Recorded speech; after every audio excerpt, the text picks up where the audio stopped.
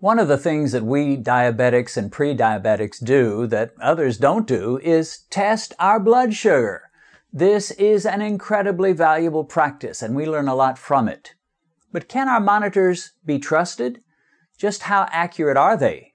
In the following short video, I'm going to test 4 blood sugar monitors against each other and see how close they are to each other and just how trustworthy they are.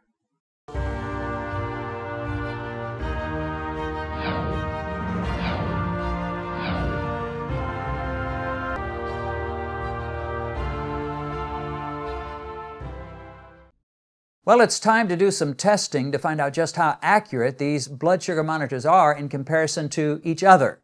Of course, the best test you can do is test your own blood sugar just before going to the doctor, and then have your doctor test you. And if his test is comparable to yours or close to yours, you're in good shape. If his is different than yours, I would believe him. He's got better equipment than you do.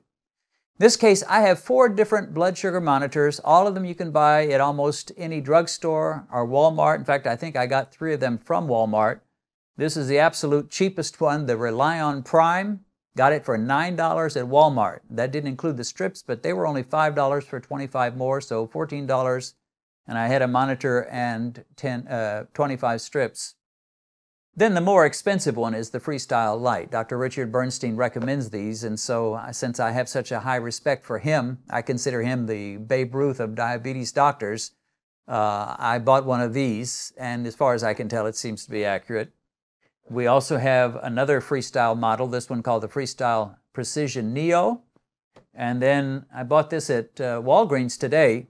This is called the True to Go blood glucose monitoring system. So if it's got the word true in its name, it must be great, right? So we're going to find out how true True to Go is along with these others. This isn't an exact test because we don't have a doctor to test my blood sugar along with these, but I'm going to sacrifice 4 fingers and we're going to find out how these compare with one another. And so I began to stick myself. I'd love to be able to tell you that all these different monitors read within a couple of points of each other. But such was not the case. The Relion Prime gave me a score of 118. The Freestyle Lite monitor read 103. The Freestyle Precision Neo read 96. And the True to Go told me that my blood sugar level was at 88.